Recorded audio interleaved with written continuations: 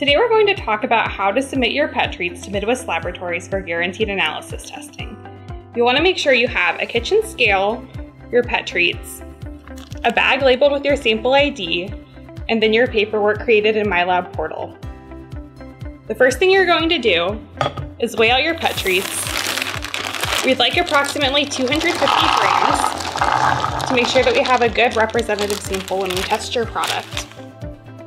After you weigh them out, make sure that you're putting them in a labeled Ziploc bag and the sample ID matches the sample ID that's on your paperwork.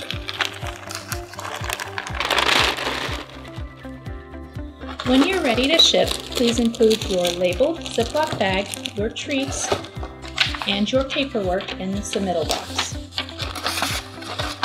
Take to your local courier or UPS for shipment. Once we receive your box, results will be ready in 3 business days. You can find those either on the My Lab portal or in your email. We will directly send them to your inbox. If you have any questions, please reach out to your account manager.